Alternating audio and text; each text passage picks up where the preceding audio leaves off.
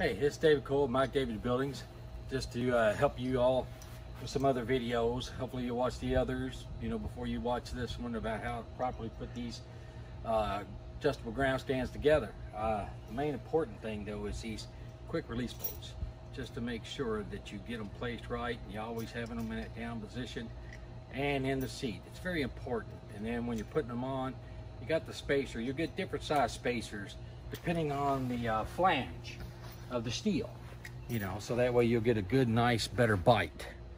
And then I've got I always recommend making a template for the bow and the stern. You can just take a piece of wood, 25 inches on the stern, make a center point.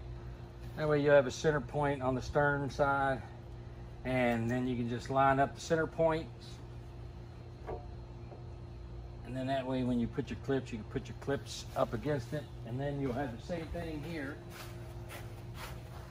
for the bow. And the bow is going to be 21 inches. And then you'll still have the same, just mark it bow. That way you'll have a template so you can easily get them adjusted for the pre-adjustment.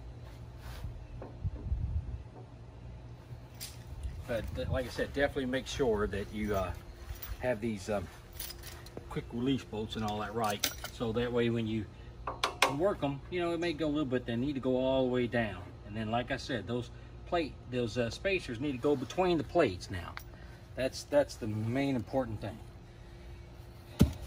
So what we're going to do is we're going to show about the boards and installing the boards properly. You want to make sure on these ground stands, because your stern's going to have that label on it, 45K label. That's on the stern and then the bow. And you want to make sure that from the stern to the bow, that these stands are no greater than 15 feet apart. No greater than 15 feet apart, so that way you can maintain your 45K. But what you want to do, for the boards is I'll get a template, okay? And then you'll notice how I've routed these boards, because you don't need to really cut them. All you got to do is just take that sharp edge. It's like here where it still has that sharp edge on it. I kind of routed the rest of it, but you just get you a 1/4 inch router. It's real simple, that and I mean that's all you want to do is just take off that sharp edge and router around that board. And what you want to do, you want to go all the way around it, So that way you get the front side too, so if you kind of scuff on the board, you're not going to hurt the bottom of the boat. But I just finished this one out.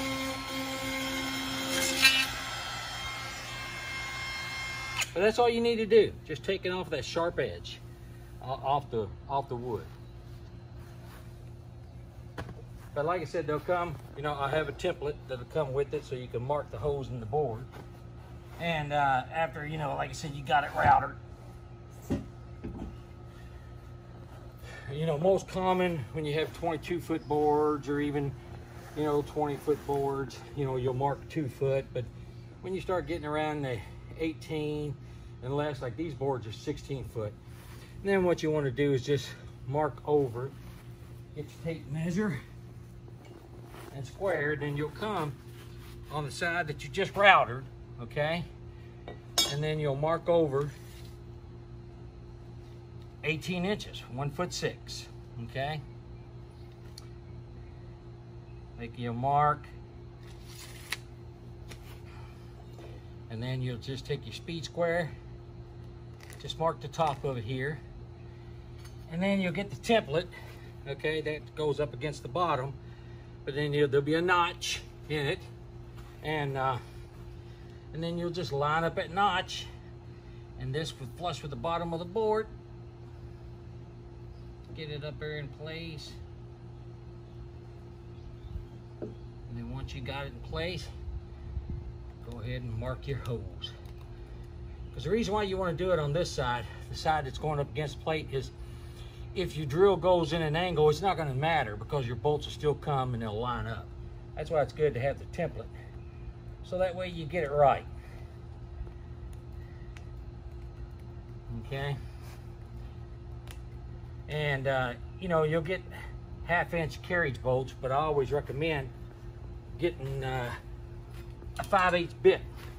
Get you a long, like 7-inch 5/8 wood drill bit. And that way you can come right on in here, line them up.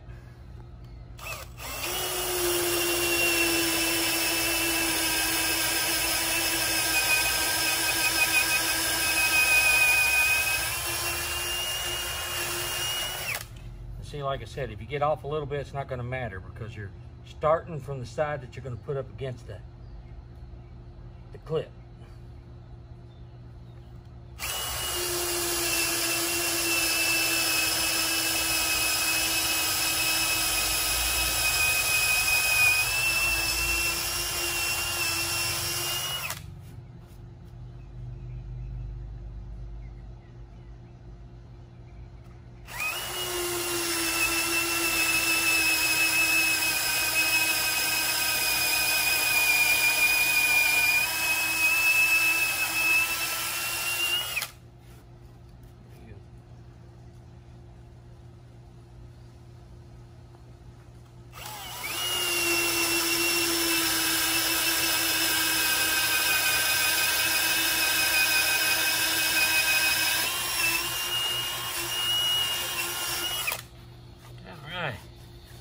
Once you get them drilled, of course I've already done the other side, but you just repeat.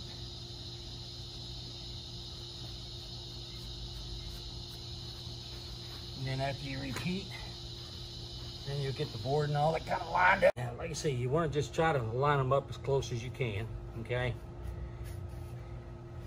And then you'll tilt your board up. Okay, then I have like a little spud wrench, little handy little tool, so that way you can just make sure that you got her good and lined up. Get your carriage bolt.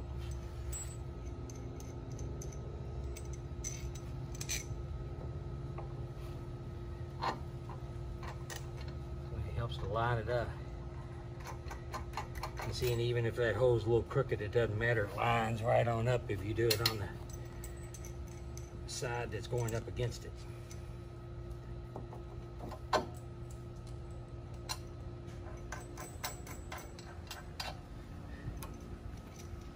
you'll take your 1/2-inch carriage bolts, get them all slide in.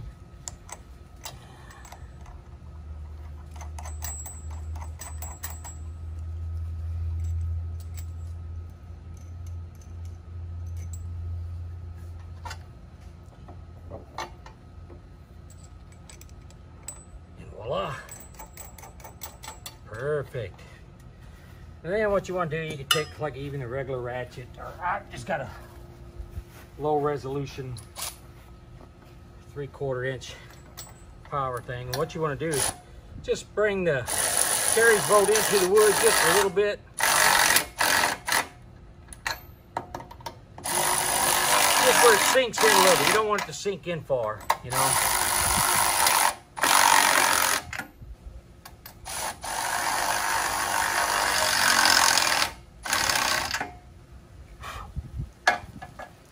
And then, like I said, the same thing and all that there on the other side. And, you know, that's how you'll install these boards, and you'll get it right, especially using, you know, like I said, that template makes it real easy and simple to get these, you know, put on there. Hope this helps you all out, and I hope you have a wonderful day. Thank you.